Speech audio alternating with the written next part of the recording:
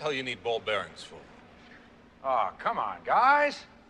It's so simple. Maybe you need a refresher course. Hey, it's all ball bearings nowadays. Hey Fearless Mods fans, what is up? It is Biff, and we are back to work today on the 2005 Nissan Titan LE four-wheel drive. For far too long now, the bearings have been causing me problems.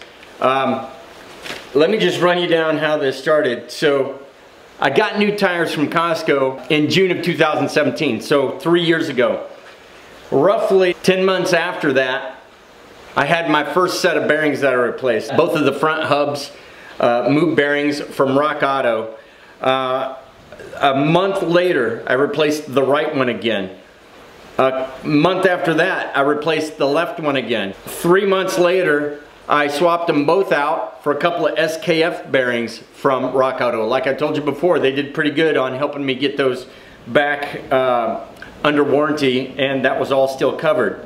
And then 9 months later, I replaced another one again on the right side. One more time, in about 6 months after that, 5 months after that, I threw my hands up in the air, took it to the dealer in Dayton, Ohio, and said, freaking diagnosis, saying, figure out what's wrong. I don't care what it costs me. I got to find out, is it the front diff? I mean, I was willing to pay anything.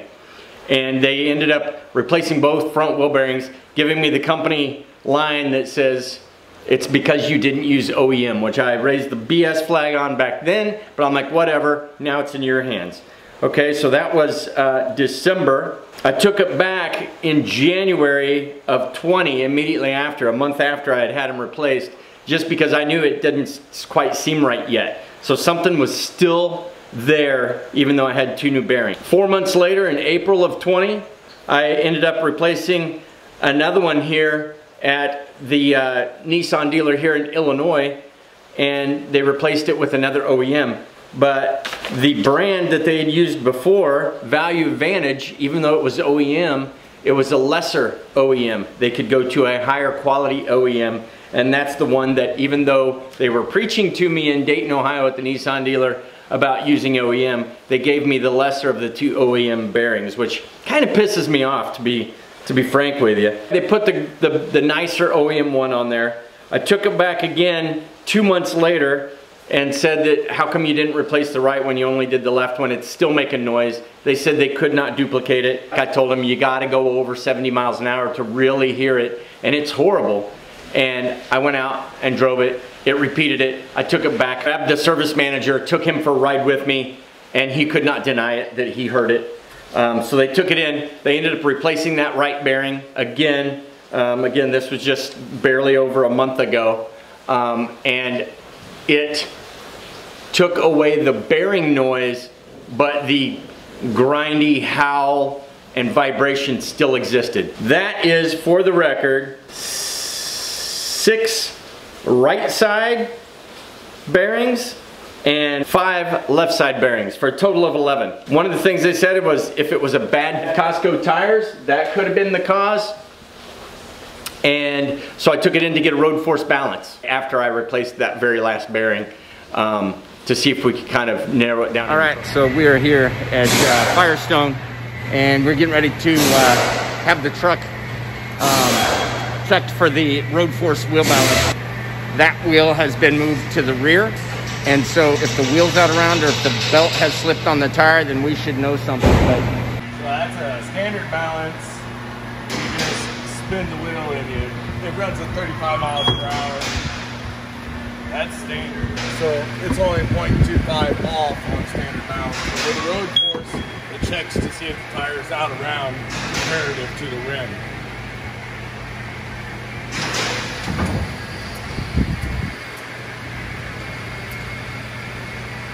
So if you got an oblong tire, this detects it. yeah, that's the best recommendation Nissan had on the last one, was they said, see if it's got a belt slipped or something, and maybe this would show that.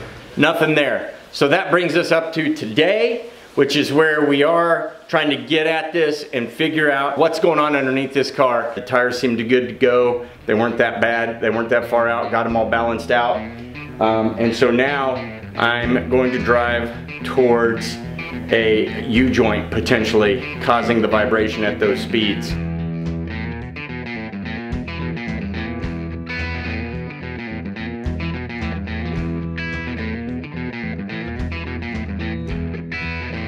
So you've got the shaft that comes from the transfer case back here and brings the power forward to the front wheels. And so just kind of checking the front one here, giving it some wiggles up and down that way, and then turning it halfway and giving it some wiggles up and down that way. There doesn't seem to be a whole lot of play in this U-joint here, though there is a lot of rust. And then if you come back to this back one here, it comes right out of the transfer case. You can, got a lot of movement that direction. So the needle bearings in these two cups here on these sides are obviously worn or gone.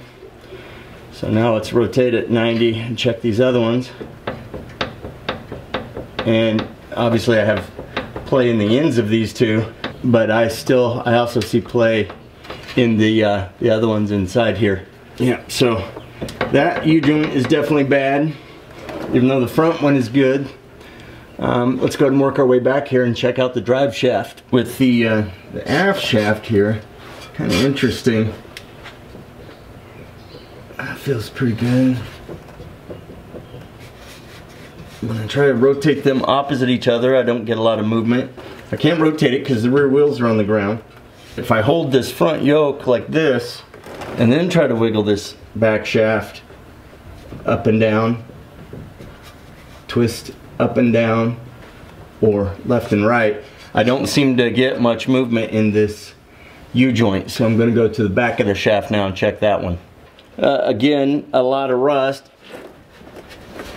but I'm not getting any movement in the U-joint here, so it seems to be decent. Like I said, there's a lot of rust. My weld on the exhaust seems to be holding up fair. Crappy but fair. The shocks are looking like they've seen better days, so it's probably just due for some suspension mods and some other TLC.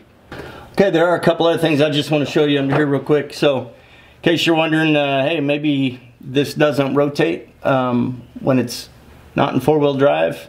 I'm in two-wheel drive right now, and when I rotate either of these tires or both, it does rotate. So that's both tires rotating forward right there. So that's one thing. The other thing is these shafts on either side here where the CV boots are for these front axles. This one I can rock pretty good. And it's a lot more than the other side, which barely even moves or makes any noise. I'm not sure that that should be so loose in here. So maybe I've got something with an inner bearing here that's doing something to me. So any of these things could cause a vibration here. Let's go ahead and crawl back out and talk about what might be going on here. Obviously, something causes a vibration at about 70 miles an hour because I really feel it and hear it kind of howling. A little bit hard to tell if it's left or right side, so that kind of makes it a little problematic, but because it keeps putting bearings out on both sides of the front, you know, it seems to be like it doesn't really matter. So would that U-joint vibration cause the bearings to be going out? Most likely not. Does it need to be replaced? Absolutely. So it could be causing a vibration in there at high speed that is starting to cause some harmonics that I'm feeling through the floorboard and getting a howl. Really, that left axle shaft inner hub where it goes into the differential, that's the one that kind of causes me the most concern about what could be possibly causing bearings to go out. It could be setting up vibrations that are then transferring somehow out to the bearing through that shaft and just accelerating wear on it. That's some extreme acceleration when you figure it's about 4 months between bearings. The right side feels pretty tight, so I'm not sure what that might be. Hopefully these higher quality OEM bearings will be the ones that actually do the fix on that. The other thing is those hub nuts that go on to those bearings have a pretty low torque overall. I can't remember what it was on my earlier videos. It's been a while now since I've done one of these bearing jobs on my own, but it's a pretty low torque for a hub assembly. And so sometimes maybe over torquing could have occurred that might be causing accelerated wear and deterioration. First thing I'll do is replace that U-joint, and I'm going to do some research on that left inner hub for the differential. So research complete. Some pretty good information out there on the forums that talk about that play in the left side of the that shorter axle shaft that goes over to the left side, that there's typically a little bit more play there. Not your standard roller bearings like you would expect inside there. It's pretty much just a spline and shaft set up on the inside with some needle bearings that kind of help it. It does get a little more slop over time. My amounts of slop don't seem excessive, and based upon that first trip to the dealer where they replaced the seals, I assumed that any leakage that there might have been occurring on that side has been taken care of. The first thing I'm going to do is go ahead and take out that half shaft and then go take it for a drive and see if without that in there, if it eliminates that front end noise and vibration from occurring.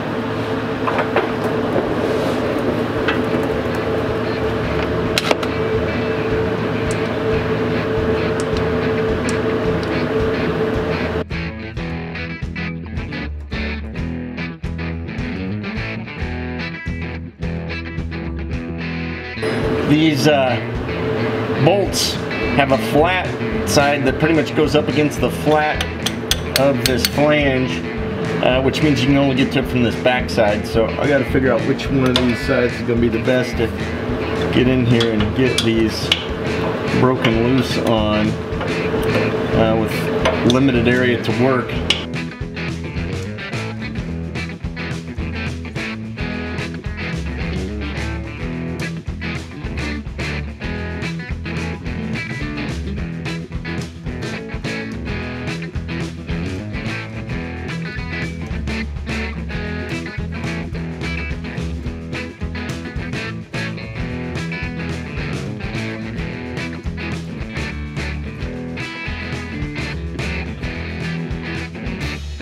With that, the half shaft is out, so time to go take it for a test drive and see if the noise went away and pick up some U-joints. So here we go, we're going to take it on to the highway and see what this does. I'm going to go ahead and roll up the windows here.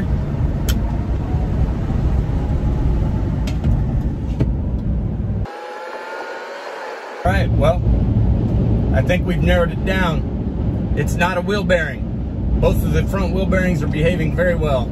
We know it's forward of the transfer case. The first major defect that we know we have forward of the transfer case is that bad U-joint on the half shaft. So going to go ahead and replace both of those U-joints and slap it back in and give it a try. And hopefully we have finally conquered our problem.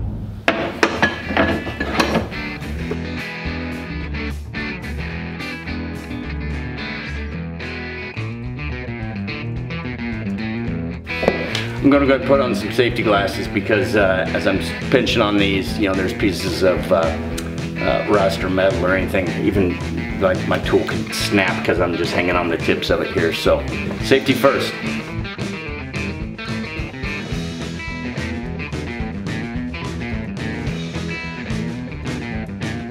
All right, so we got the replacement U-joints here. This kind has the grease zert fitting in it here, which mine didn't have. Mine were sealed, but from the factory. But this is the only option they had, and they are the right kinds with the clips. So with that, I also picked up a press. Looks like a giant C-clamp, so that we can press these babies out. Chris Fix has a great video on the different types of U-joints and different ways of getting them out. So I'm just going to go ahead and do that here. I've gone ahead and pulled the clips out, as you saw. I've got had some WD-40 on here soaking these so that they'll be loosened up a little bit. And I got a vise here. Got this on here. I want to make sure that we're not covering up the puck on the other side, because it needs to be able to push down through the hole. and we're ready to start pushing that out. There we go. Flip it around to this side. Well, there goes all of those, and man, they are dry as all get out. I got needle bearings everywhere. You can see just how dry that thing is. There's not a bit of oil or grease in there whatsoever. Bone dry and rusty. You can see the needle bearings here look the same.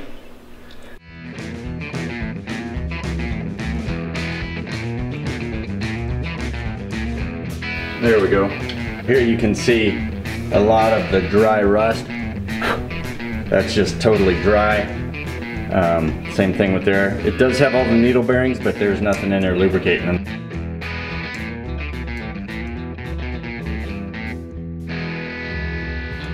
That side actually still had a little bit of grease left in it. And you can see there's a little bit of grease on there. So this side was better. Still not good. And there's our other dry one. There's all the dry needles just falling out of it. Of the 4 sides of this U-joint, we ended up having 1, 2, 3 of them that were totally dry and one that had just a little bit of grease still left on it. That's what 15 years and 170,000 miles will do to you. One thing I didn't do on this that Chris Fix recommended was mark the orientation of this to the drive shaft. That way when you put it back on there with the new U-joint, this assembly has supposedly been balanced, and you want to get the orientation back the way it was to preserve that factory balance. But with this half shaft, it's not going to be quite as critical as it would be on the longer shaft in the back.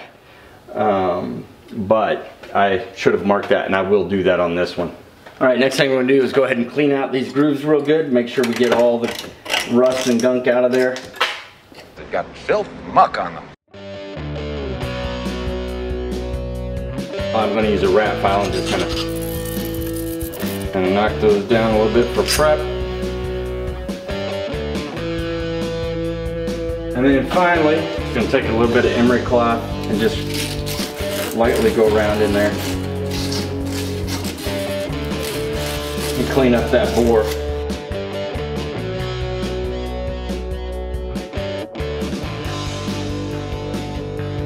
So we got our grooves clean, we got our edge knocked down just a little bit anywhere there might be some burrs, and we've got it just lightly scuffed and cleaned up. And now it's time to put in our new one. As you pull them off, nice clean surface, grease in there, nice clean cup with grease around all the needle bearings. They're all seated properly. Want to make sure they stay seated, and we're going to keep them mated to the proper ones here. First thing I'm going to do is go ahead and set it in here like this, and start to drop that in there like that. And now we are ready to get that first one going in. And we're just trying to get it down below that, where that clip will go in.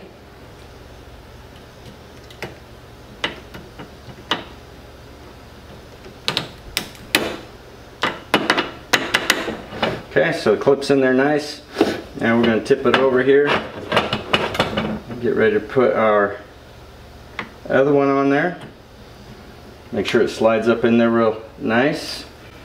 And then we will press it down in.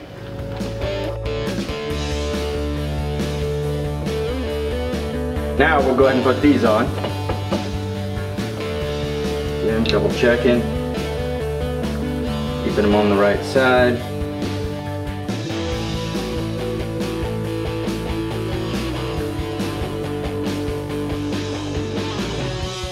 And we're good to go, except these are both super tight. We're going to just give these a couple little taps here.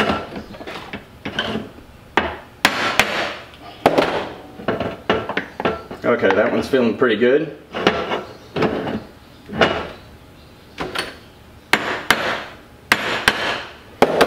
Okay, that one feels good. Now let's get this one.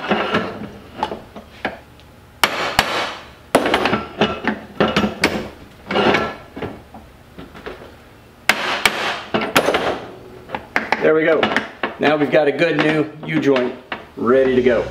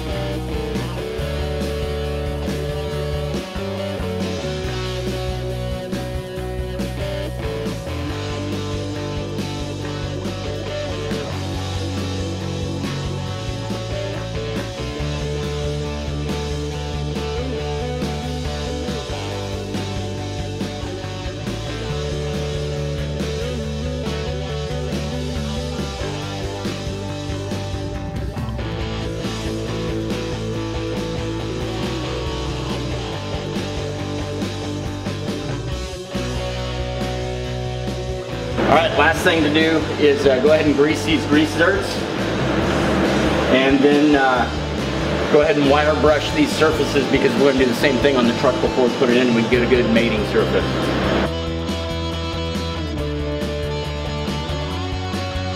And we've got a half shaft ready to install.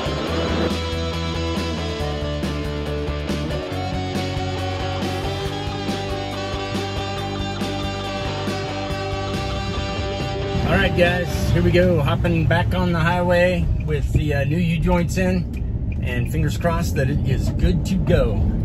70 sounds good. There's 80.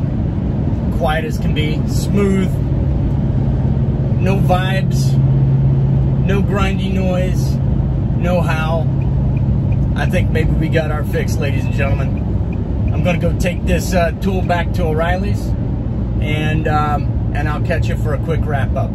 All right guys, boy, I gotta tell you, am I freaking relieved that it seems that we have finally found the issue with this Titan. After 11 bearings, new seals, new service on the front diff from that first dealer who was just giving me a bill of goods and selling me lesser quality OEM bearings, to actually getting 2 good bearings in there from the dealer and still having the issue, to finally have narrowed it down, found the problem, and replaced it, makes me wonder if all this time that's what it has been. I will tell you, I think the key to this was removing that half shaft from the front drive shaft, so that we could really determine whether or not there was something that was connected through there that was causing any of the issue. At least that would narrow it down to that front differential. There could still be an imbalance in those shafts, but that appeared to not be the problem, because it totally went away without that half shaft in there. I do believe that that slop on the left side, based on what I read on the forums, is probably normal. If it gets excessive, you might want to look at that, but apparently that's not our problem on this vehicle. It is weird how this stuff travels, how the sound, the vibration, the feeling travels. I can buy the sound and the vibration traveling to the front and feeling like it was either front left or front right and vibrating my seat because of this bad U-joint, but I'm not sure that I could buy that transfer shaft, that front half shaft, actually causing me to wear out or accelerate the wear in these bearings. It could be coincidence. It could have been over torquing by the dealer. I mean, I don't know. It could have been low quality, but I mean, I went through Moog, I went through SKF, I went through Value Advantage from the dealer. That's a lot of brands of bearings to be going bad, to be driven from that shaft. I don't know if that's a problem. If you think it is, and you know that there's an issue that relates with transferring that vibration forward through the differential, let me know. I'd love to hear about it. Comment below. And so it's time to start doing some other things this Titan. She's 15 years old. This year she's got 170,000 miles on her. As we saw underneath, we've got exhaust rusting off of it. We've got shocks rusting off of it. So I'm thinking it's time for some upgraded coilovers or springs, and definitely a cat back exhaust, if not more, to get a little bit more sound out of this thing and start making her look good, because it is a good rust-free truck that needs a little TLC. Will it come back? Only time will tell. But for now, that's it from Fearless Mods. And good luck to you if you are chasing one of these issues on your Titan. Take care.